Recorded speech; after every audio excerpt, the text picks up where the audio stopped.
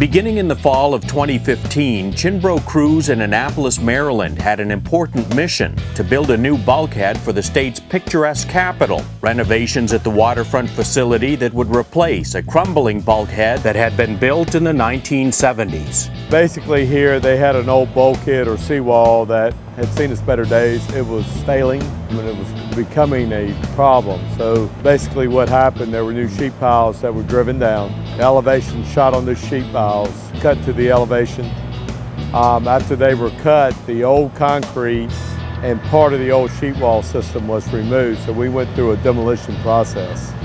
There was roughly 700 foot plus or minus a new seawall to put in.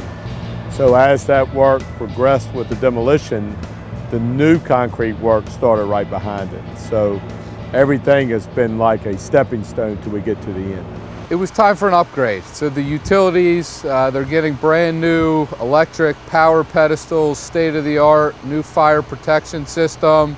One of the primary uses for this area is twice a year they have the Annapolis in-water boat show.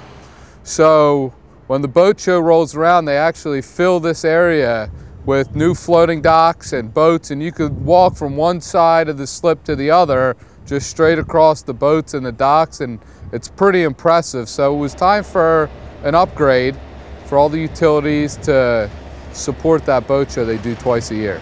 The importance of the waterfront's event schedule translated into importance for Cianbro's crews as they pressed ahead with the project through the fall and winter of 2015 and 2016. The team took possession of the job site in the last week of October after the fall boat show, with the knowledge that they had to be completed and off-site by the first week in April. That's when the spring boat show would get underway, and no matter what challenges faced the construction team, that completion date could never change. It turns out that some of the challenges were pretty significant and unique, like the need to take archaeology into consideration as the project moved forward. We fought the weather, we fought the tide, we fought hundreds of years of Annapolis buried in the ground here, and we just took it one step at a time and overcame every challenge that we came across.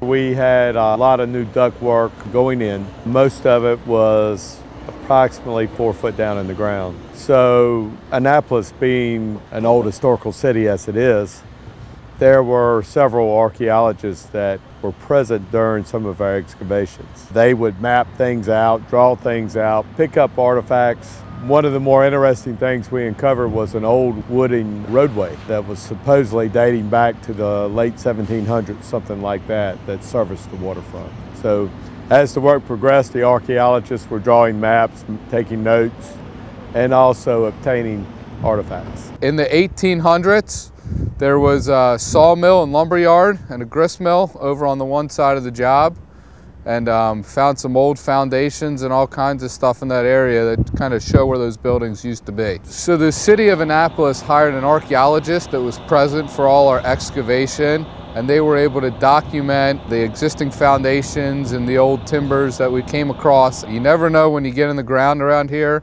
Annapolis is one of the oldest working harbors in the U.S., so you start digging in the ground, you never know what you're going to find. Topping off the list of challenges, the project also required plenty of heavy construction operations in the tight urban setting. Nonetheless, Cianbro's team was able to develop a cordial friendship with the citizens who went about their daily lives down near the job site. They see us out here stretching in the morning. You know, we have our cheerleaders, our joggers in the morning always wave when they go by. And there's a sense of pride with the crew on what we're doing, and the community sees it and they really appreciate what we're doing down here. Since we've been here, everybody's been very positive, very friendly. A lot of people asking questions, you know, so it's been all good. If somebody usually will stop and ask questions, there are team members that will definitely respond positively. We set up a lot of vibration monitors to monitor what was going on while we performed our work, to kind of put the residents at ease. So we knew what was going on. So there's been a lot of community outreach, a lot of precautions, and a lot of focus on our part of just being part of the community, not being a problem to the community. So it's been a really good effort, support the local businesses around us, and I think they're looking forward to a nice new bulkhead. It's really going to be a nice product when we get out of here. Basically, you had a deadline and that date had to be met. There were no time extensions given, not for weather or not for problems that we uncovered during the construction. And Cianbro as a team has met those deadlines. And I think when people step back and look at the tight time constraints and the challenges that were involved with those time constraints, that's quite an accomplishment for Cianbro.